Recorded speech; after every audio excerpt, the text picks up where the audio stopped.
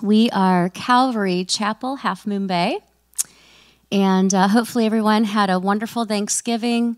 Your bellies got full of food, you're full of thankfulness, but this morning let us fill our hearts with God's word and his music, so let's stand.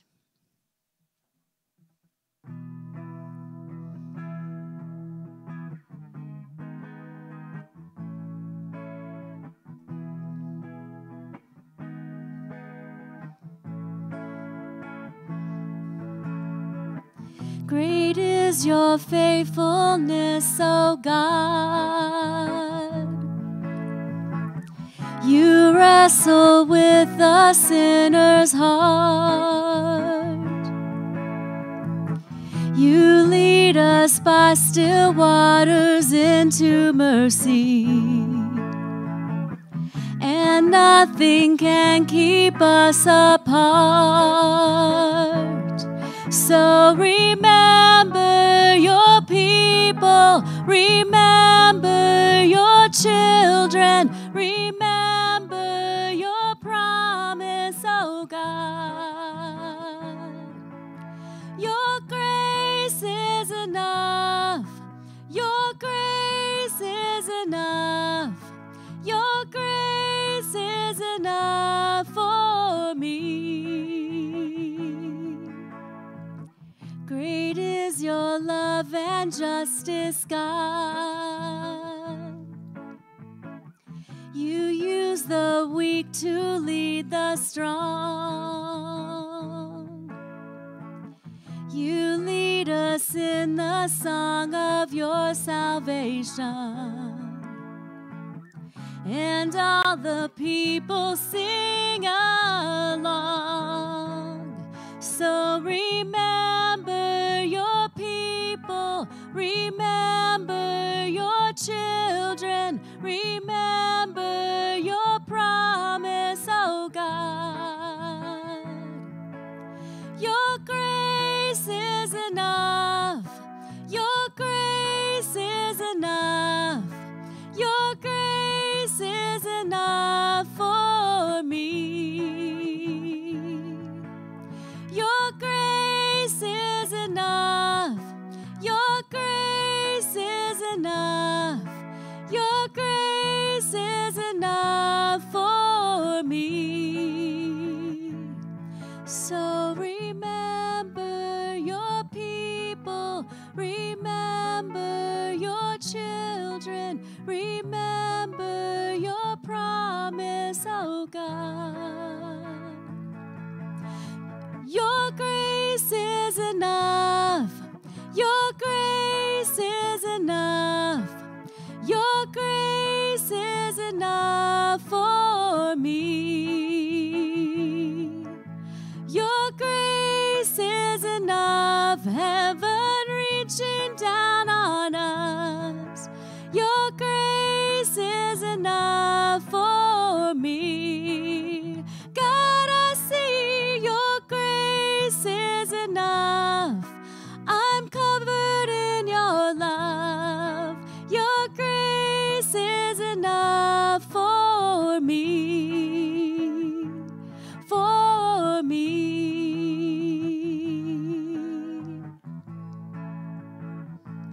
for me,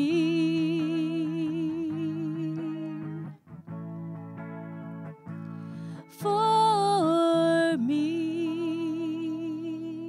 Amen, amen. Good morning, good morning. Why don't we turn to each other and say hello?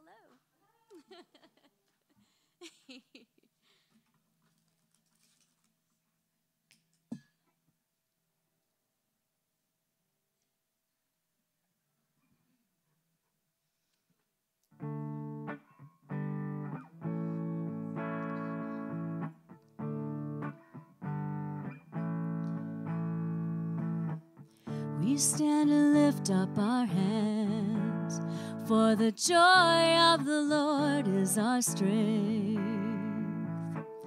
We bow down and worship him now. How great, how awesome is he, and together we sing.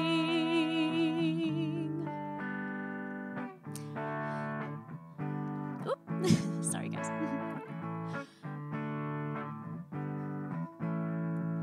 Holy is the Lord God Almighty. The earth is filled with His glory. Holy is the Lord God Almighty. The earth is filled with His glory. The earth is filled with His glory. We stand and lift up our hands, for the joy of the Lord is our strength. We bow down and worship Him now. How great, how awesome is He. And together we sing. Everyone sing. Holy is the Lord God Almighty. The earth is filled with His glory. Holy is the Lord God Almighty. The earth is filled with His glory. The earth is filled with His glory. It's rising up all around. It's the anthem of the Lord's renown. It's rising up all around. It's the anthem of the Lord's renown. And together we sing. Everyone sing.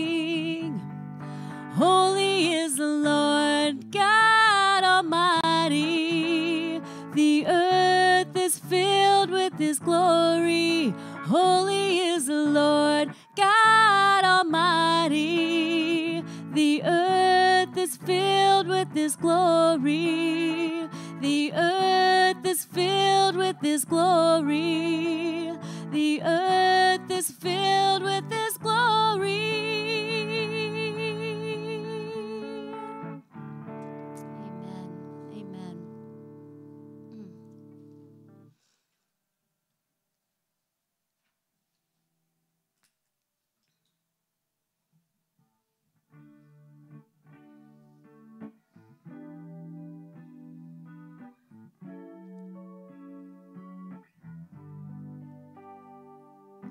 He became sin who knew no sin, that we might become His righteousness.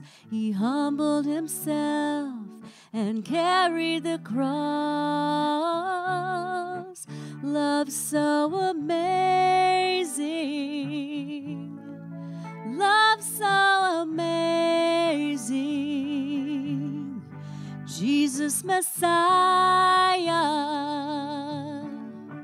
name above all names, blessed Redeemer, Emmanuel,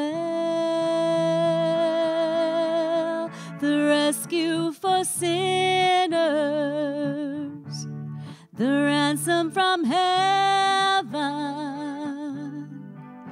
Jesus Messiah, Lord of all.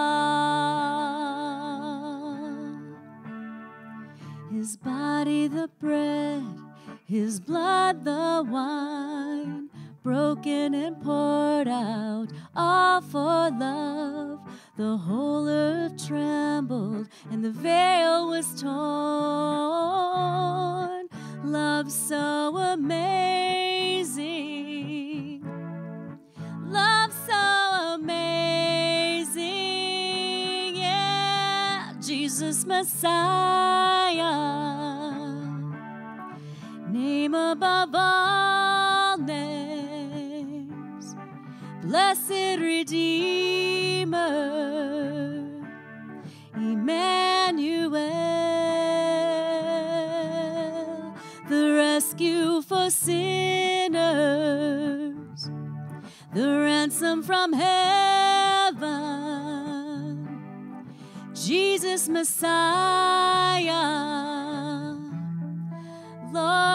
of all our hope is in you. All our hope is in you. All the glory to you, God, the light of the world, Jesus Messiah, name above all names, blessed Redeemer, Emmanuel, the rescue for sinners,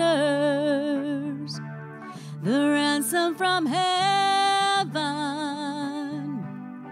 Jesus Messiah, Lord of all, Jesus Messiah, Lord of all, the Lord of all, the Lord of all. Thank you, Jesus. Thank you, Jesus.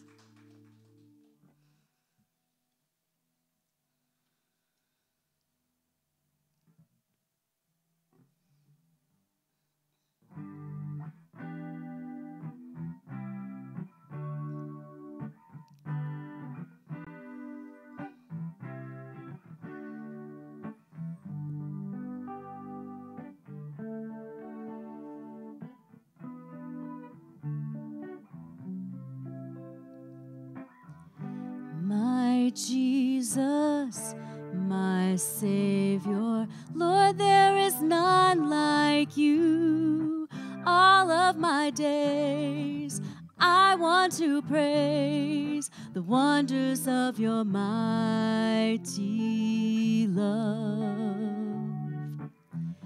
My comfort, my shelter, tower of refuge and strength, let every breath, all that I am, never cease to worship you. Shout to the Lord, all the earth, let us sing. Power and majesty, praise to the King. Mountains bow down and the seas will roar at the sound of your name. I sing for joy at the work of your hands. Forever I'll love you, forever I'll stand. Nothing compares to the promise I have in you.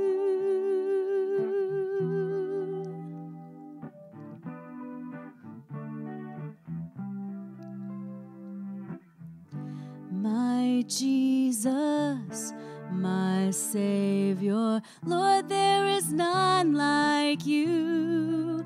All of my days I want to praise the wonders of your mighty love.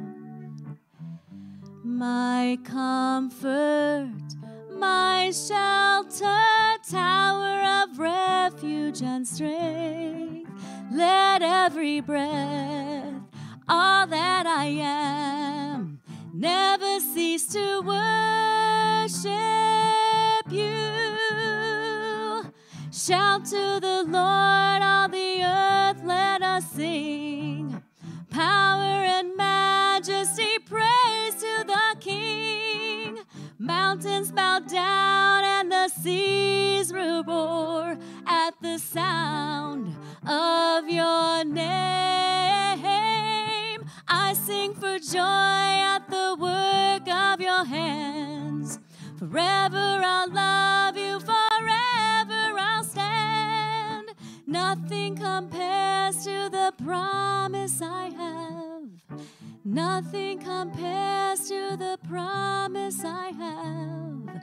Nothing compares to the promise I have in you.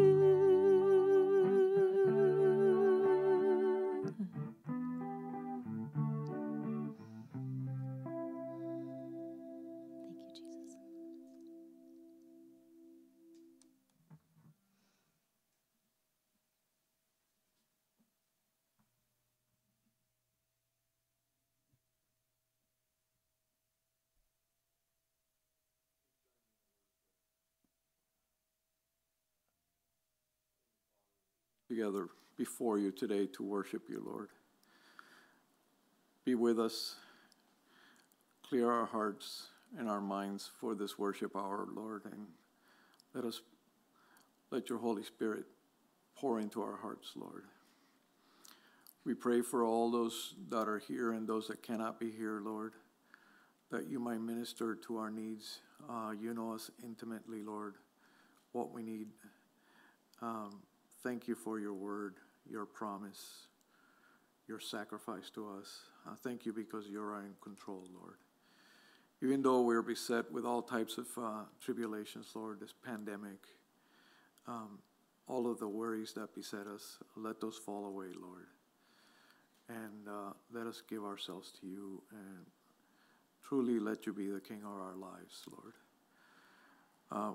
We pray, Lord, for all the people that are suffering as a result of the pandemic, whether it be because of the disease itself or because of the shelter in place and unemployment and all the other things that come from it, Lord.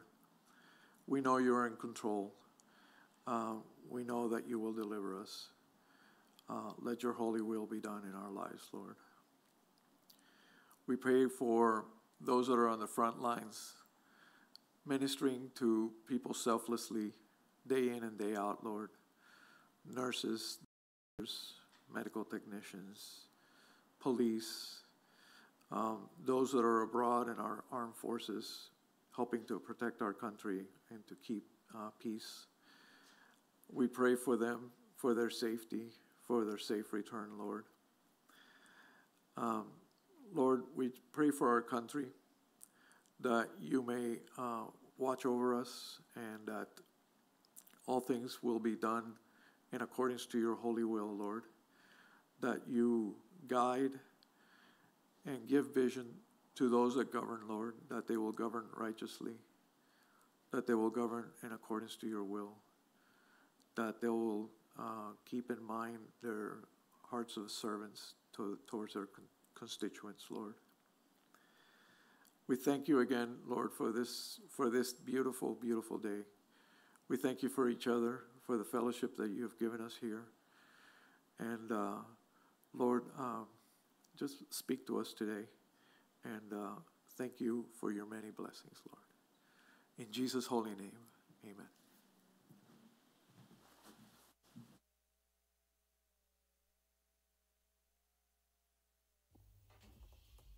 Good morning, Half Moon Bay. I wish I could be there in person with you all. We miss and love you guys so much and are so grateful for your faith in the Lord. As you all know, we are living in a pandemic, but not really of a virus, but of fear. People are afraid. Fear is abundant. It seems like it's multiplying. Everywhere you look, there is a feeding frenzy on fear. People are afraid of what people think. People are afraid of COVID. People are afraid of governmental overreach. People are afraid of the future. People are afraid of death. People are afraid. And how should a Christian think through these issues? When difficulty is around the way, I mean, political unrest, persecution of the church, it's here and it'll be getting stronger. Shouldn't the Christian act differently than the unbelievers? What should our response be? Spurgeon said, "There is only one creature that God has ever made that doubts him. The sparrows do not doubt. They sweetly sing at night as they go to their roost. Though they do not know where tomorrow's meal shall be found, the very cattle trust him. And even in the days of drought, you have seen them as they pant for thirst, how they expect the water. Angels never doubt God, nor the devils. Devils believe and tremble. But it was left for man, the most favored of all creatures, to mistrust his God." This morning, church, I want to remind us that we can trust the Lord, that we do not have to be afraid, that the fear of of COVID is not the beginning of wisdom. The fear of the government or persecution or what people think or whatever else you put in there is not the beginning of wisdom. The fear of the Lord is. And so to help us with that, let's open our Bibles to Psalm 91. I want to know what God says about this, right? To put myself in perspective, to put you in perspective between trials and troubles, plagues and predators. What do we do? Do we flee? Do we fight? What are we to do? How do you deal with fears? And for us, as we struggle with fear, anxiety, worry, and doubt, Psalm 91 is a good comfort for our souls. And I hope after today you will go back and regularly read Psalm 91. When you get those, to feel the creeping doubts and anxieties, go back to Psalm 91. And it could be because of COVID or anything else in life. But Psalm 91 will reset us properly. What does God say in his word? And that is always the best place to go. Because when we look inside and when we look at feelings or circumstances or the news programs, that will offer no help. This psalm reminds us that we cannot out-trust our God. We can take him at his word. He is faithful. And so as we go through Psalm 91, I want us to think about this. Now, I don't usually do things like this, but I heard this and I'm going to use it. I don't mean to be cheesy, but it's a way to help it be memorable. Because we all struggle with the sin of fearing man and fearing other things besides God. We struggle with the sin of anxiety. And so to set our minds right, like a GPS, this is how we're going to deal with fear and worry and doubt and lack of trust. A GPS gets us going in the right direction. And that is how we're going to look at this psalm. So GPS, right? G, God is great. P, God is P. He provides or protects and he secures, right? Simple. GPS.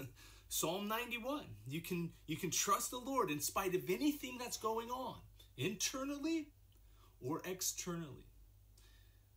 And so to start, who wrote this psalm? Well, we're really not sure. It sounds like it's a good follow-up to Psalm 90. Psalm 91, and some think Moses wrote Psalm 90, so Psalm 91 and Psalm 92 were also written by Moses. And it doesn't matter if Moses wrote it or not. The Holy Spirit did inspire it. And this is the language, this is the language that the Spirit of God gives to his children, that they might not take security not in vaccines, not in politicians, not in our bank accounts, but in the triune God. Athanasius, he was a great defender of the faith, who fought for the truth that Jesus was God. He said this to a friend. He said, if you desire to establish yourself and others in devotion, to know what confidence is to be reposed in God and what makes minds fearless. In other words, if you want to have a fearless mind, he goes on, you will praise God by reciting the 91st Psalm. This is that kind of psalm. If you have kids and they're little and they have a bad dream and they're freaking out, and you go and you grab them and you hold them close so they feel secure in Dad's strong arms, and you tell them, everything is gonna be okay. That is the perspective of this. Because when we get our mind elsewhere, we will have doubts, anxiety, and mistrust. Right? So this psalm could be called the anxiety psalm. Not causing, but preventing. Okay, so point number one is the triune God is always great. So trust him.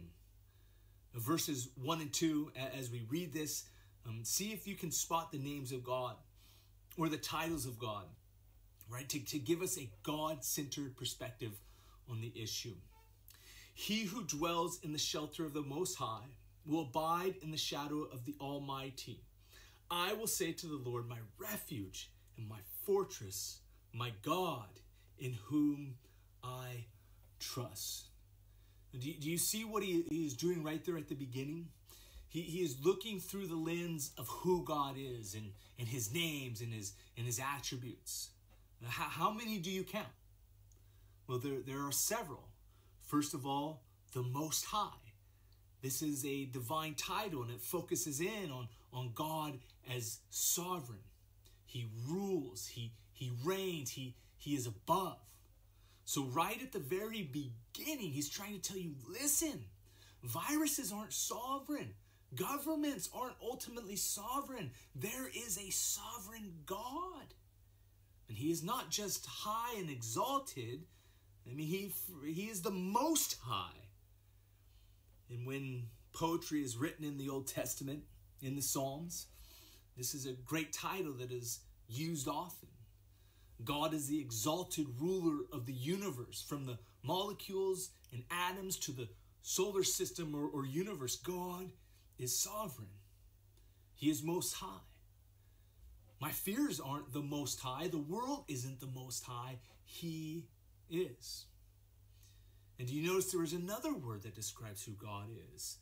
To set our minds away from self, away from events, so we focus correctly, so that the just shall live by faith. It's the Almighty, El Shaddai. Genesis loves this language. Moses loves it. Job loves it. It has to do with strength. It has to do with, if you think about like lifting, right? There's weightlifting, and then there's powerlifting. This has a sense of that ultimate power and strength. So you have a problem. You're worrying. You're stressing out. You are fearful. And by the way, the world is selling this. How do you make people do things? One, you play into their greed. Scratch this, get money, put it all on black. And another way to get people to do what you want is to make them afraid. People sell fear. They make money off of fear. And so the first thing you need to do is go, I have to see things properly. I have to see things properly, that God is Most High. God is the powerful one. But that's not all. It would be one thing if he was exalted, but does he care? Is he concerned about me personally? And you see in verse 2, it has Lord in all caps. It's the name Yahweh, the personal covenantal name. Yahweh the Father, Yahweh the Son, Yahweh the Spirit. He cares. He makes promises. He keeps his covenant. Not only is God Most High, not only is he powerful, but he cares. And you think the ultimate care, the ultimate concern, the ultimate is the incarnation of Jesus Christ. I mean, this is the covenant name of God. This is seeing the world's events through the lens of who God is. Not the other way around. And if you look, there's still another one. God. It's Elohim. When you see the English word God in the Old Testament, it is creator. He makes things out of nothing. God creates light. So he is the creator. He is the sustainer. He provides. So right at the very beginning, when you were thinking, How do I navigate the world? How do I say where I need to go as I'm walking on this pilgrimage to heaven? I have to make sure I do it through the lens that God is great. Problems aren't great. I am not great. God is the great one. He is the Most High. He is the powerful one. He is Lord Yahweh, and He is the Creator. And you will notice, which is interesting, there are some other words used, metaphors or figures of speech designed for us to trust Him. Right? Do you notice? Verse 1, he who dwells in the shelter of the Most High will abide in the shadow. All that is talking about is this great God who gives shelter, great shadowing, great cover, oversight. Verse 2, my refuge, my fortress, my God in whom I trust. I mean, this psalm is designed so that we trust our Lord and lean not on our own understanding. In all your ways acknowledge Him, and He will make our path straight. Okay, so to walk by faith, not faith in faith, but faith in this triune God, looking to the Lord for security. And even though there are legitimate dangers, the psalmist will pile up image after image after image to make sure we get that God is great and He protects and He secures. Maybe the verse that summarizes the book of Ruth, it's in Ruth chapter 2. And in Ruth chapter 2, it talks about how faithful God is. Okay, and listen to what one commentator says. I wonder if you can say this. Upon that ground, that is referring to who God is, I will confidently commit myself and all my affairs to God. And doesn't that sound like what the Christian does? Isn't that what the Christian is supposed to do? I'm committing my eternal life and my temporal life into the care of God. I'm committing the future into your care. And I will confidently do that. Why? Not because of who I am. Not because of my faith. Not because of what I do. Not because of my nation. Not because of my status. But because of who God is.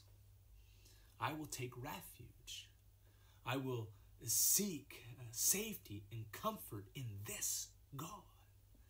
I mean, this is the way the Psalms start off, right? Psalm 2, blessed are those, all who take refuge in Him, right? God is great, church. When your trials are great, you need a greater God to deal with them.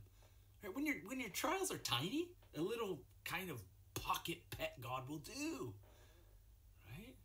See, God is faithful. Psalm 89 says he is to be greatly feared in the council of the holy ones and awesome above all who are around him. Right? So the psalmist at the very beginning says, I'm going to have to make sure that I understand, that I see everything through the lens of who God is. Right? GPS, guidance. God is great. Number 2 is found in verses 3 through 13. God protects.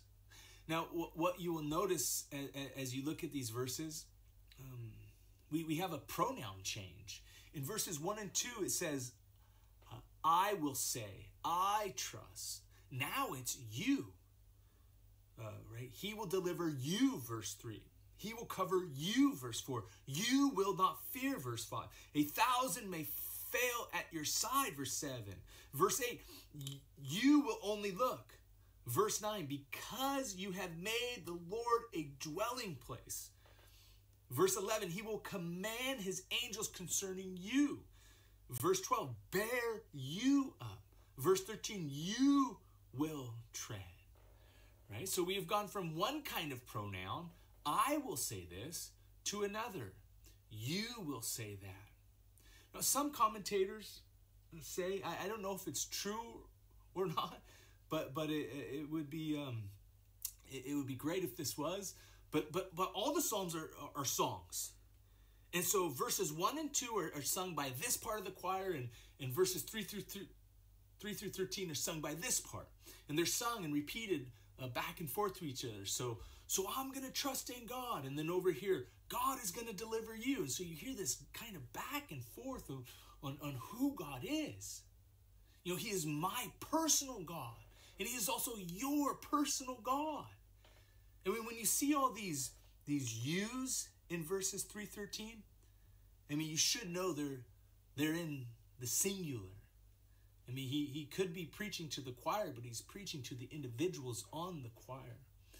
He's preaching to individuals so that they're not going to, technical word, freak out when this world is going to sell you fear. And the world is. Now look at the protection. Verse 3. God is not only great, but he protects. You know, all this figurative language is designed to do one thing. To increase your confidence in who God is. Verse 3, for he will deliver you from the snare of the fowler and from the deadly pestilence. By the way, is this psalm relevant? Verse 3, deadly pestilence. Verse 6, nor the pestilence that stalks in the darkness. Verse 10, no plague come near your tent. Sounds pretty pertinent for today. Here in verse 3, he is going to deliver you from this snare of the fowler. What is a fowler? Well, it is someone who catches birds. And if you're a good fowler, the birds are at your mercy. Because when the fowler catches a bird, there is no way for it to get out. And so this language, this metaphor from the world of birds, is that God will deliver you from the fowler's trap and the deadly pestilence. It's almost like he's going to load up all of these words of comfort with figurative language, so it will apply to every situation, right? It wouldn't just apply to COVID. It wouldn't just apply to when my loved one is sick. It wouldn't just apply for what about money for my future and my retirement. But it could apply to anything. That is the idea here. God is committed to protecting his people. And here we have a figurative language. You know, a bird can't protect itself. And we can't protect ourselves from many things. We're helpless in many, many areas. But God will protect. Verse 4, look at this language. How great is this? He will cover you with his pinions, and under his wings you will find refuge. 3 times in this psalm we'll find refuge. His faithfulness is a shield and a buckler. This is so good. This is language to fortify my soul. Because when we're tempted to just go after anything that anyone is selling, and before you know it, we need a reset. It's like my computer needs to be rebooted. Because after hours of watching CNN or Fox News or being on social media, I'm like, what? What is going on? And here we have this language. Protection. Faithful protection. That verse that I mentioned from Ruth 2, it says, Boaz prays, the Lord repay you for what you've done, and a full reward be given to you by the Lord, the God of Israel, under whose wings you have come to take refuge. This is that exact kind of language. I mean, do you see what's going on here? Cover with pinions, under his wings you find refuge. His faithfulness is a shield. His faithfulness is a buckler. That is great. That is encouraging to my soul. I don't have to defend myself. I have a defender, the Ancient of Days. The language of wings, of course, is figurative. God doesn't have wings. I mean, the whole psalm could have been, God's great, and he will protect you, and he will keep you secure. But with this language, you want to sing it. It lends itself to telling other people. And this phrase, under his wings, in this language, Spurgeon says this: had this been invented by uninspired man, it would have verged upon blasphemy. For who should dare to apply such words to the infinite God?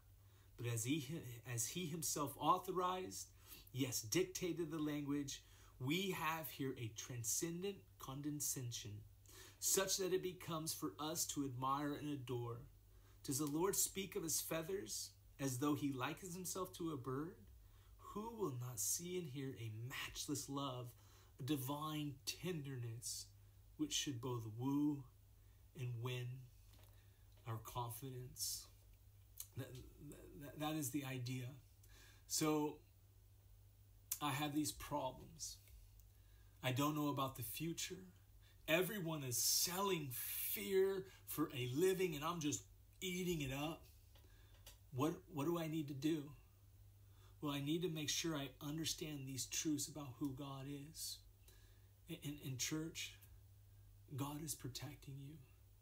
If he gave his son to die for you, and the Spirit of God, Ephesians 1, to seal you till the day of redemption, like an engagement ring. And when the I do's come and the regular wedding ring, he says, I'm going to be faithful to you until the very end. And so why are we so frightened? Why am I so frightened? Didn't Jesus say something similar kind of language? Oh, Jerusalem, Jerusalem, the city that kills the prophets and stones those who are sent to it. How often I would have gathered your children together as a hen gathers her brood under her wings, and you were not willing. Satan is a roaring lion. God will protect you. Sin destroys. God will protect you. For those who have taken refuge in Christ, the risen Savior who has died on behalf of sinners, and they have trusted in him, you are fine, safe, and secure. Verse 4 again says a shield and a buckler. It has the idea of a wall. You have a shield to protect you, but then also in front of the shield is this wall that is put up to bring protection, to protect you from your enemies. He is faithful. He protects. No wonder Paul says to the Christian, who shall bring a charge against any of God's elect? It is God who justifies. Who is it to condemn? Christ Jesus is the one who died. More than that, who was raised, who is at the right hand of God, who is interceding for us. Who shall separate us from the love of Christ? Not a what, but a who. And he's probably talking about Satan. Is Satan going to do that? Then he gets to the what? Shall tribulation or distress or persecution or famine or nakedness or danger or sword? Could I add viruses, government, persecution, and everything in between? As it is written, yes, we do suffer. The text shows us that. For your sake, we're being killed all the day long. We're regarded as sheep to be slaughtered. No, in all these things, we are more than conquerors through him who loved us. For I am sure that neither death, nor life, nor angels, nor rulers, nor things present, nor things that come, nor powers, nor height, nor depth, nor anything else in all creation will be able to separate us from the love of God in Christ Jesus our Lord. That is for the Christian. And of course, our eyes are immediately thinking, yes, I believe that, but I wish I believed it more. And that is why we look to the Lord Jesus, who ultimately dwelt in the shelter of the Most High, who ultimately abided in the shadow of the Almighty, who ultimately said to the Father, "You are my refuge and my fortress, my God, in whom I trust," not just at Calvary, but also in the Garden of Gethsemane. And God the Father certainly delivered the Son from death itself. And so back in Psalm 91, verses 5 and 6, there are some pretty bad things out there. I mean, do you think that there might be bad circumstances that might just get me? Verse 5, "You will not fear the terror of the night, nor the arrow that flies by day, nor the pestilence that stalks in the darkness, nor the destruction that wastes at noonday." Do you know what he is saying? Do you see it? You will not fear. I think the writer is saying, you know what, I expect you to obey this. Running around afraid of everything except the fear of the Lord, which is the beginning of wisdom. Running around afraid of everything. And knowing who God is, he's your fortress, he's your refuge, he's the Most High, he's the Almighty, he's Yahweh, he is God. He does all this for his people. If he had the Son die for you, do you not think he will protect you? Therefore, you must not be afraid. He expects you to obey. Now, I'm certain in the church that I pastor, which is a small church, and I'm sure in your church there are many people who are paralyzed by fear, right? Because of COVID. And I'm not saying COVID isn't real. My family has personally been affected by it. I personally know people who have died from it. But I'm saying you are not to be fearful of things. And the real issue isn't the virus. It has to do with death. And who conquered death? And so the author gives some things here. He does this day and night, darkness and noon thing, day and night, and everything between. It's everything. It's a poetry device, so you understand completeness. So God is going to take care of everything. And what do? Right? When God's enemies fall, what is our response? Verse 7, 1,000 may fall at your side, 10,000 at your right hand, but it will not come near to you. Why? Because God protects. Not only is God great, but he protects. And what is our response? Get them, fight them. No. Here's what we do. Verse 8. You will only look with your eyes and see the recompense of the wicked. When it comes to the enemies that are real, that are people, that are after God's people, what do we do as Christians? Well, we just sit back and watch them perish. Now, this has nothing to do with evangelizing them.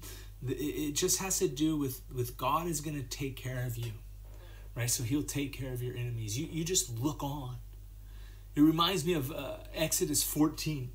Moses said to the people, fear not, stand firm, and see the salvation of the Lord, which he will work for you today. For the Egyptians whom you see today, you will never see again. The Lord will fight for you. You only have to be silent. Verse 9, because you have made the Lord your dwelling place, the Most High, who is my refuge. And we get some reminders from verses 1 and 2. And let me say it in this way. You've trusted in the Lord. You've agreed that Jesus is the risen Savior. You believe that truth, and you put your trust in him.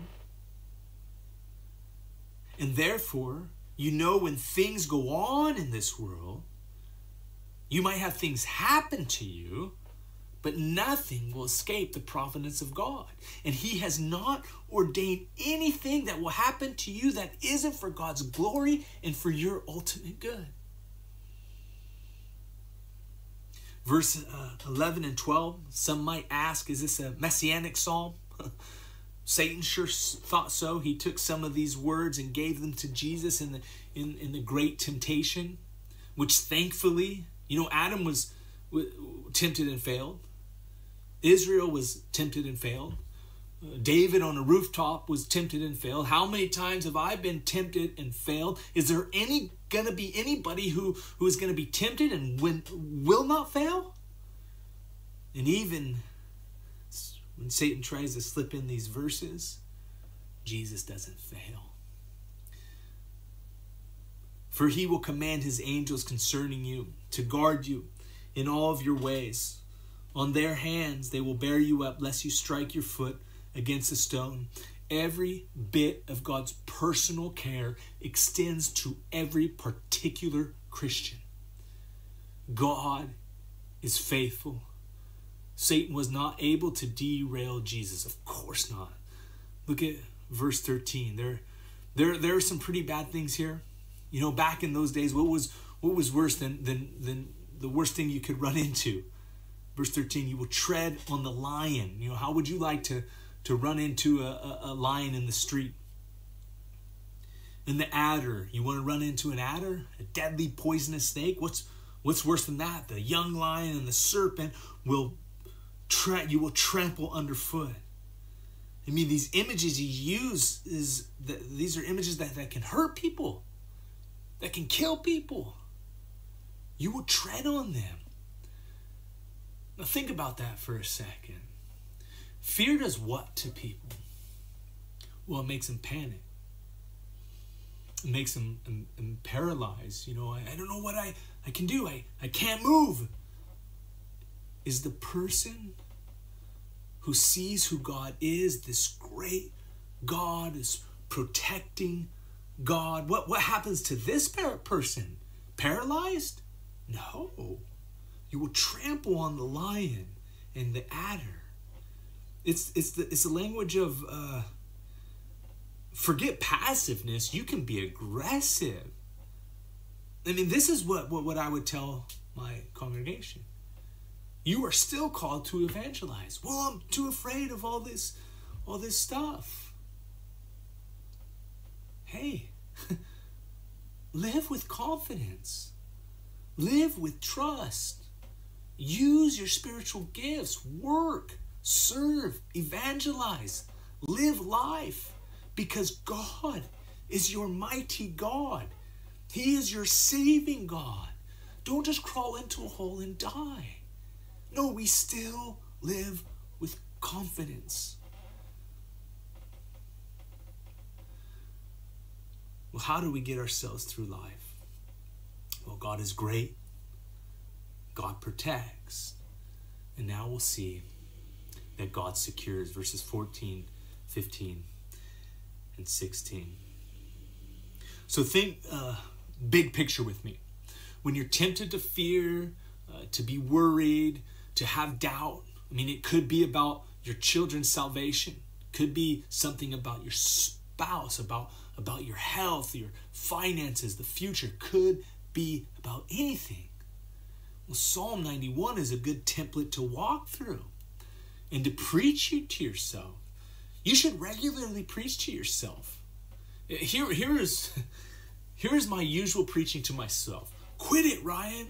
Ryan, just stop that. Ryan, repent. Ryan, how can you be so stupid? Don't do that anymore. That is the negative side.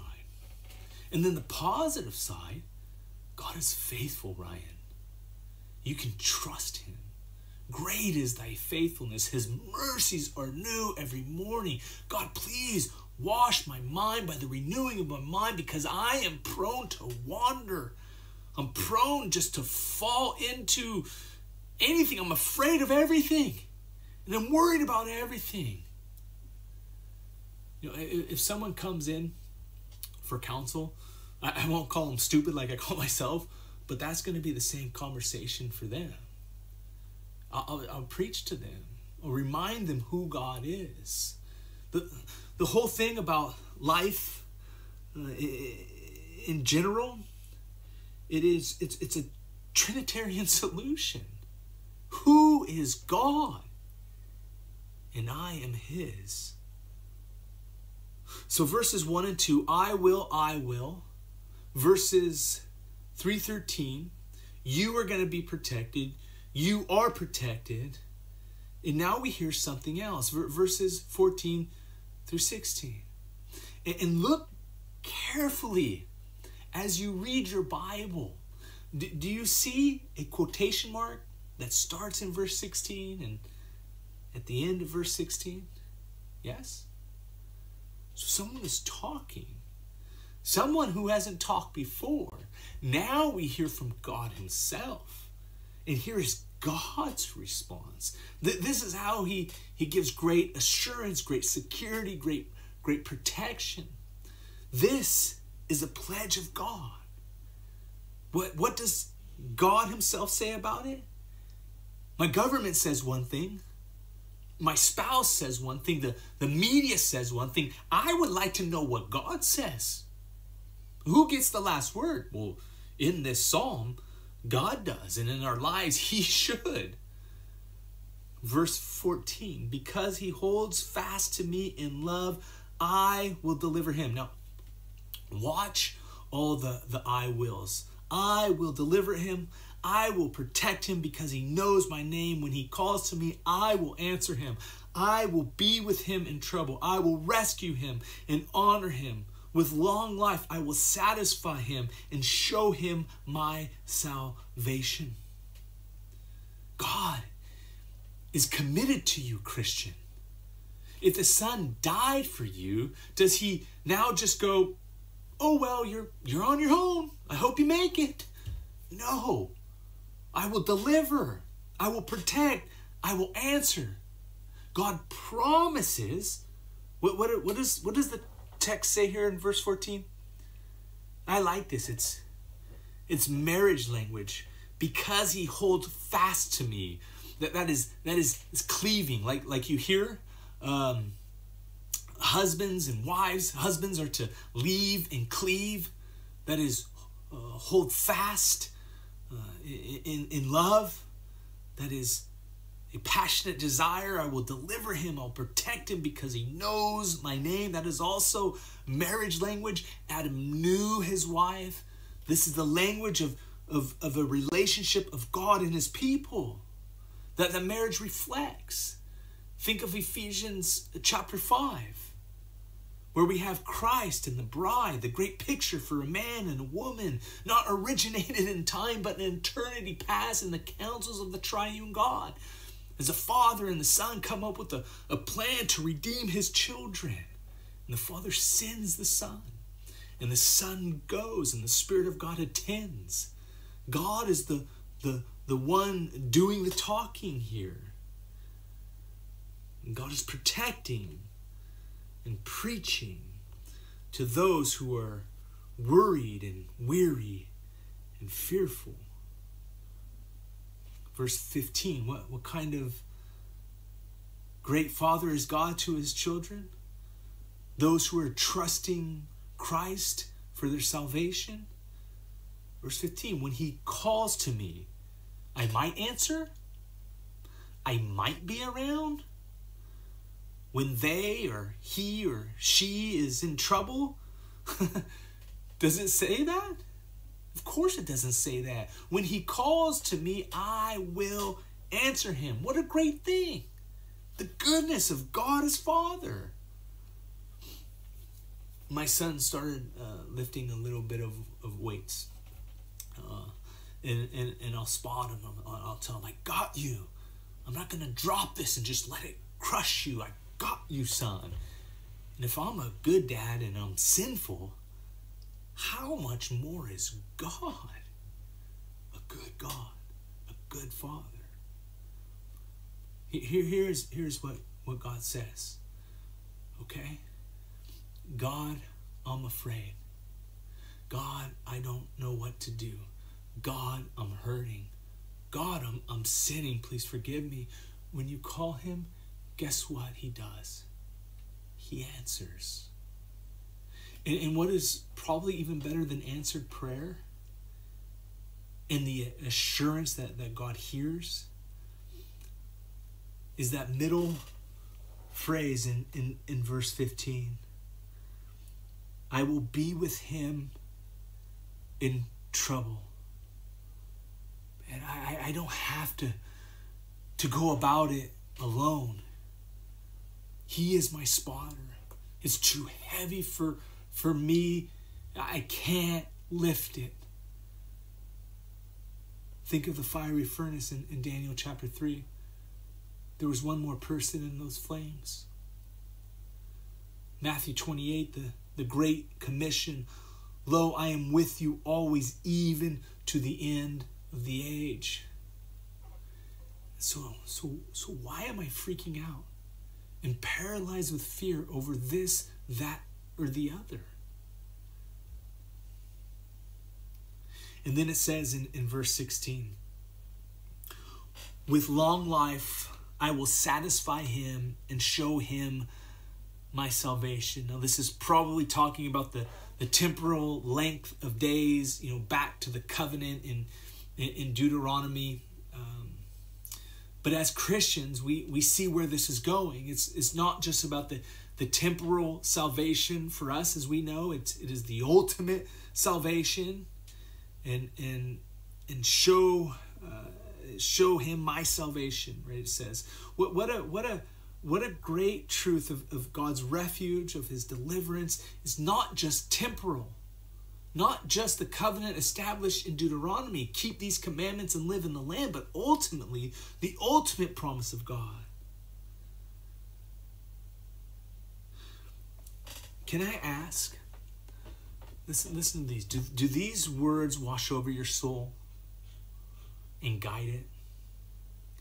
Blessed be the God and Father of our Lord Jesus Christ. According to his great mercy, he has caused us to be born again to a living hope through the resurrection of Jesus Christ from the dead, to an inheritance that is imperishable, undefiled, unfading, kept in heaven for you, who by God's power are being guarded through faith for salvation, ready to be revealed in the last time. In this you rejoice, though now for a little while, if necessary, you have been grieved by various trials, so that the tested genuineness of your faith, more precious than gold that perishes though it is tested by fire, may be found to result in the praise and glory and honor at the revelation of Jesus Christ. The Christian life is, we put off one thing, fear of anybody but who God is.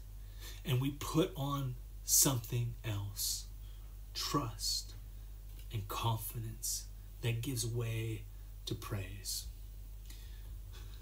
I just wonder in my own life if my trust meter, if my praise meter is working, or my fear of everything, that's going to happen. What's going on? What is my heart? It's like the man who said, Lord, make my heart sit down. I need my heart to be calm. I need to be rebooted in my mind. Sometimes I get so focused on something that I need to be reminded, hey, you're thinking too temporal. You're too focused on your feelings. You're not focused on the Word. Why do we go to church on Sundays? Well, there are too many reasons to list in our remaining time, but one of the reasons is to hear the good news.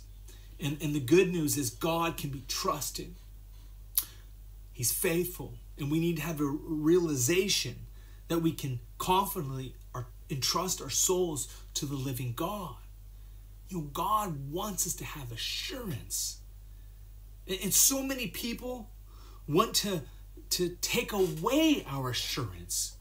If you drink the wrong thing, if you eat the wrong thing, you say the wrong thing, you don't do your Bible devotions, you don't do this or that, all your assurance is gone. God knows our frame. He knows we are but just dust. He knows we sin. But since he sees us in Jesus, we're good. You look to yourself, you're not going to get much assurance. You look to Christ, you're going to get a lot. You look to this God, who is the Most High, who is Almighty, who is the Lord, who is the God who is the refuge, who is the fortress. I wish I loved Jesus more. That's true. But my standing isn't based on do I love him. That has nothing to do with the gospel. That's all law. Did I bear enough fruit of the Spirit? How firm is my faith? How faithful am I? Do I love God enough? Do I read my Bible enough? Do I evangelize enough? Have I confessed enough? Have I repented enough? Have I believed enough? Wrong. We need to do all those things, but in light of who God says. I will deliver you. I will protect you. You know my name. When you call, I will answer. I will be with you. I will rescue you. I will honor you. I will give you salvation. Why? Because of Jesus. What is my strategy for life? Well, I have to have a strategy that says, in light of who God is, maybe I can answer with Romans 8. If God is for us, who can be against us? To what degree would God be before me? He who did not spare his own son, but gave him up for us all, how will he not graciously give us all things with him? Church, God is great. So trust him. God protects you, so you can trust him. God secured you. He gives you a pledge, so trust him. The Lord Jesus knew and proclaimed that God was great. He knew that God protected him. He knew that God would raise him from the dead. And that, my friends, is our confidence. That is our strength. We are hidden in the precious Son. We have no reason to fear, to worry, to fret. But when we do, we open to Psalm 91 and find the God who is great, who protects and has secured us. Let me close with a quote from Robert Murray McShane. Be not afraid. Nothing shall ever separate you from the love of Christ. God bless you guys. We miss you, love you. We're praying for you.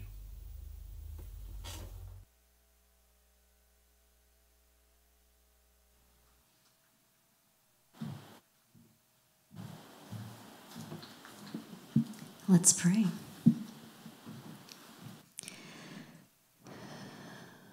Gracious Heavenly Father, wow, what a message, still soaking that one in, wow. God bless Ryan, and the heart that you have spoken to him and given to him, that he just nailed it this morning. Fear, God. Just let us be reminded that, gosh, when we wake up every day and, go to our cars, walk out our front doors, there's so much that can give us anxiety and fear and overwhelm us. But you're more powerful than that. You're more powerful than that, Lord. And what a beautiful reminder of the sermon that Ryan gave us this morning, that you are more powerful. To put our trust in you and to just lean on you for understanding, not others.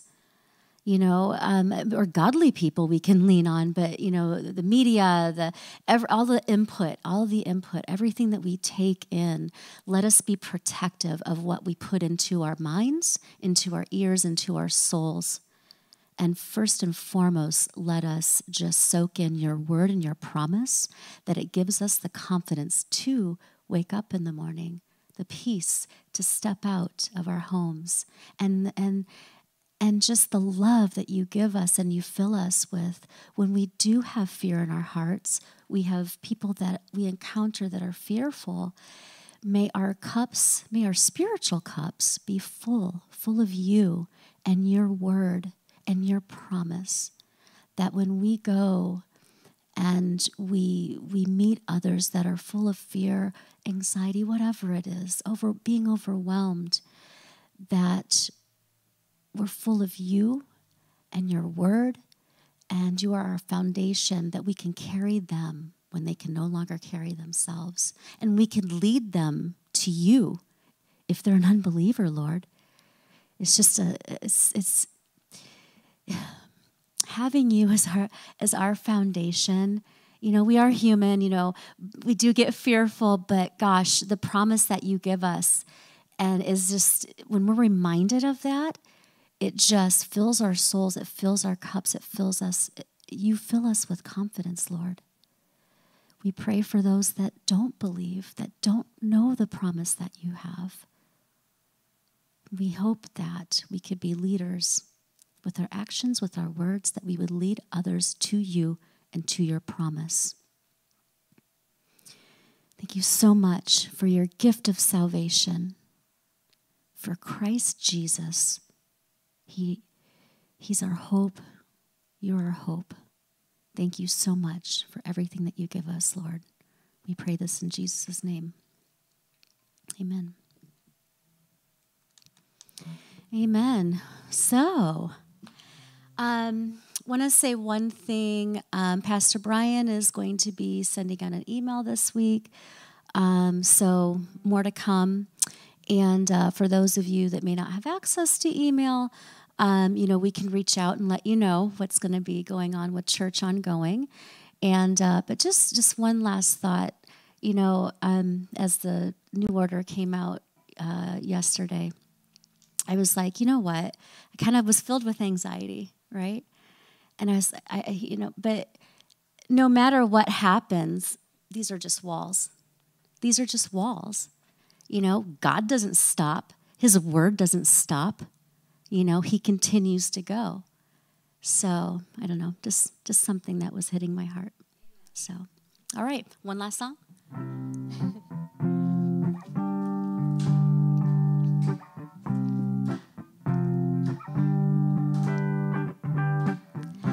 I'm forgiven because you were forsaken. I'm accepted, you were condemned. I'm alive and well, your spirit is within me, because you died and rose again.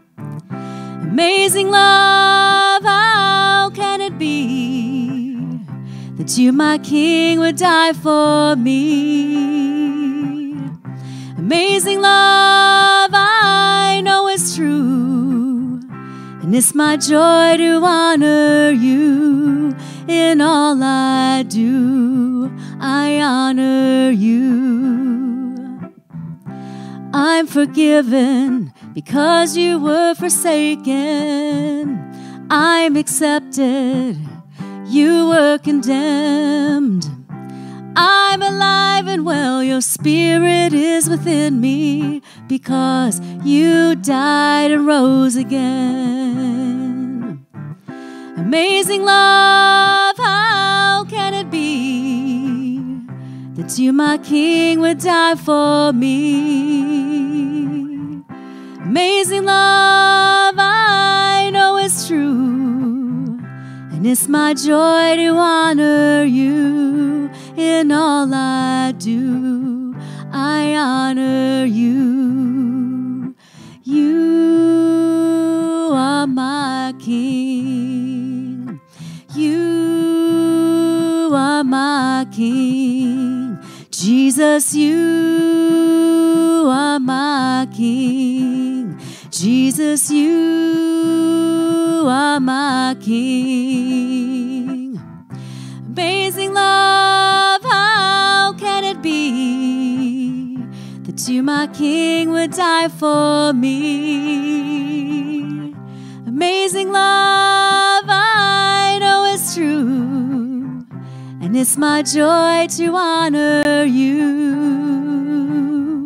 Amazing love, how can it be that you, my King, would die for me?